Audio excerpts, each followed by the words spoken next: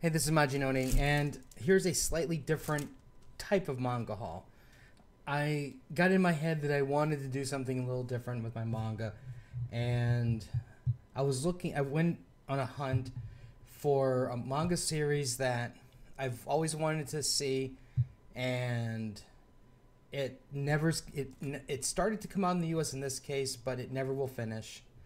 And if I could find the whole collection, then I'd buy it. So the first series that I picked up was called The Bastard. Now, it was originally licensed by Viz. 19 volumes came out in English, but the problem is there's 27 volumes in the series.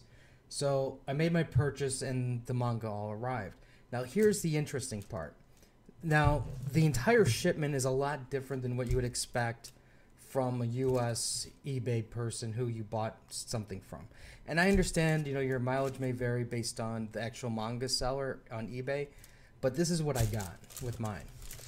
As you can see, to start off with, I got a Nintendo catalog. And this was like sealed in plastic, but I removed the plastic on this. And, they basically just talk about the different Nintendo games that are coming out and, on the various platforms. Okay, next, I got this little booklet here. Now, when you buy a monthly or a weekly manga in Japan, sometimes you'll get these little, bonus booklets. Like a Shonen Jump wouldn't have it, but there's other types of serials or periodicals, I should say, that will have something like this. So I got that, and I got the Star Wars guide. Now, I've not looked at this yet.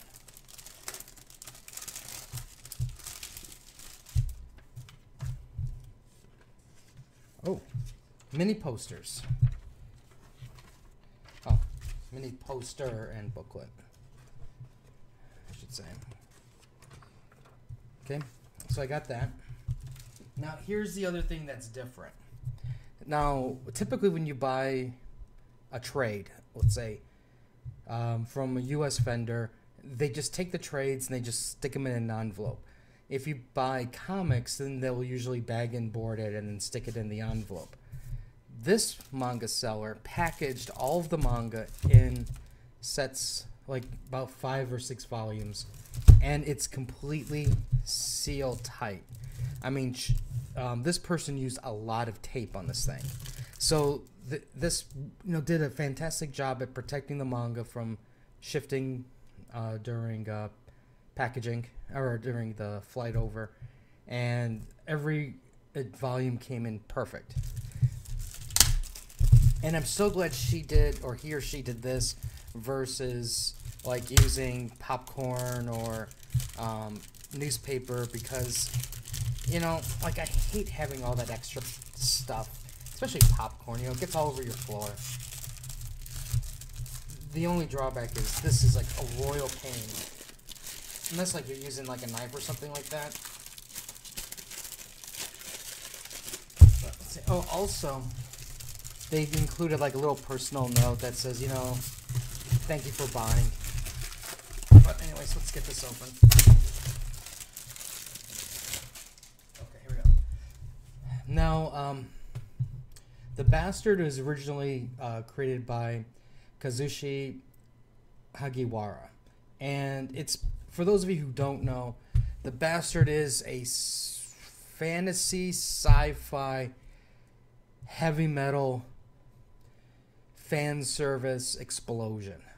At the very beginning of the series, the art was really simplistic, and it was definitely more fantasy based.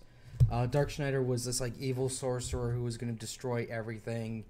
A group of wizards got together and imprisoned him. Well, bad things are coming, and they have to free him. So this way, they are going to use him to defeat the new evil that's trying to destroy everything. What made this unique is, like in JoJo's Bizarre Adventures, Kazushi was influenced in heavy metal music, so a lot of his characters used heavy metal names, or his magic spells were like, like Megadeth or Anthrax, but they make slight little variations to the name. And here is 5 volumes, and as you can see, the art's kind of simple. It's kind of fantasy orientated. Then as we progress, we get a little bit fan service. I have to be really careful with this fan service stuff because there's massive amounts of nudity and other things all over the place. But as you can see, the artwork is starting to change a little bit. And then what gets really good is, as we're starting to get later in the series, things get a lot more violent. Swords get bigger. Other things get bigger. And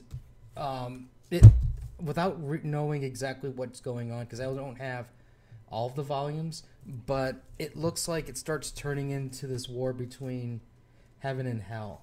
Because, like, you start seeing... I can't show that picture.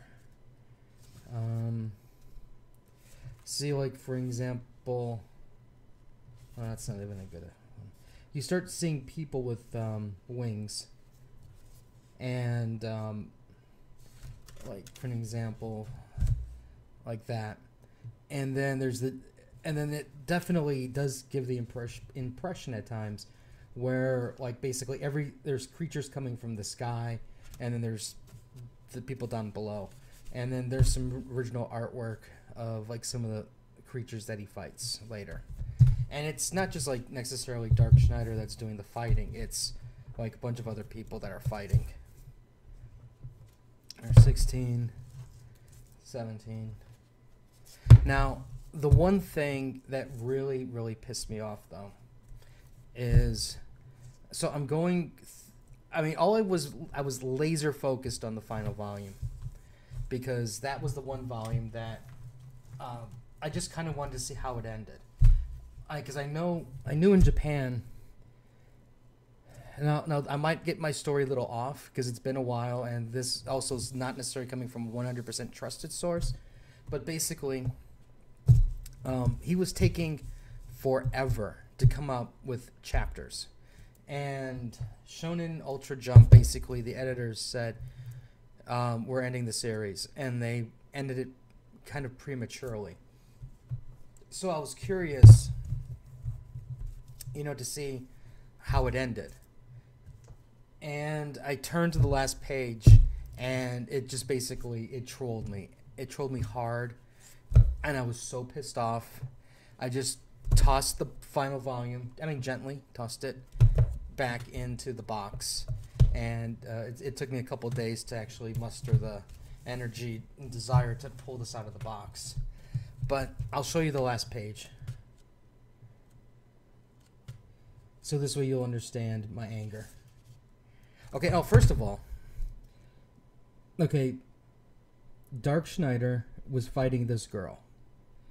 You get that for the beginning part. Then, apparently, there's a magical technique where you stick your tongue into the other person's mouth and you cast your spell that way, because that's how they continue to do battle for a good chunk of the manga after that. Then there's another section where you see a different side of this character that you might not normally expect to see. If, for an example, if she was like walking at the mall, you would get one viewing of her. And maybe, a little bit of you might say, I kind of wonder what she would look like in another situation. Well, we learn what another situation is and what her appearance would look like in that situation. Okay, so we're getting to the end, and I'm still going, where's this big fight? There's no big fight. And that's how it ends. to be continued. And there is no more. Period. That's it. Nothing else. No volume 28. I have no idea.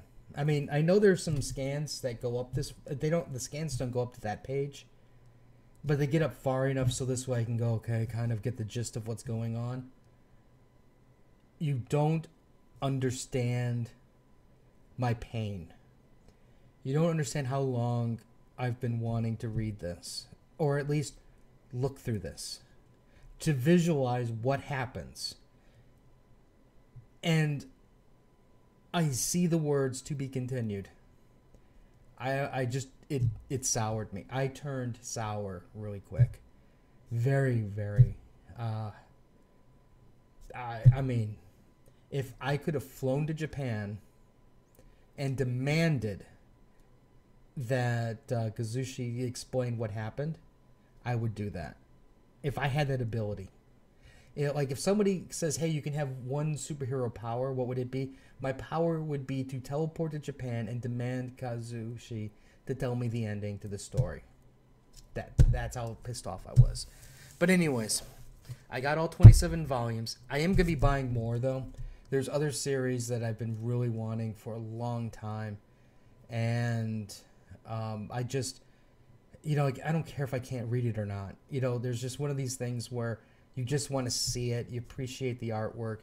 You know, like MPD Psycho. I have 9 volumes. I know there's 11 that were translated, but there's more. The artwork is fantastic. And the story is just insane. So I know I'm not going to get the story part, but I just want to appreciate the artwork at least until the end. But I don't know. It's going to get expensive to do all this, so I'm not going to be able to buy tons of manga. Shindo is another one. Oh my god, I've been reading the scans for that. Fantastic artwork. Glorious violence. It's insane. Also, just so you guys know, The Right Stuff is offering a sale right now for Viz Manga.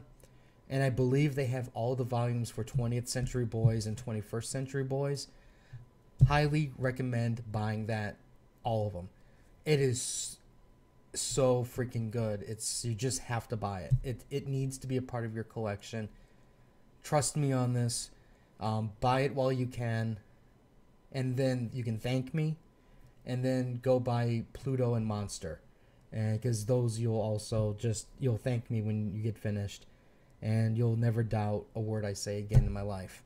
But anyways, this is my Bastard manga pickup. Comments or questions, let me know. If you think I might be interested in a Japanese-only series, let me know. And we'll have more stuff later, so until next time.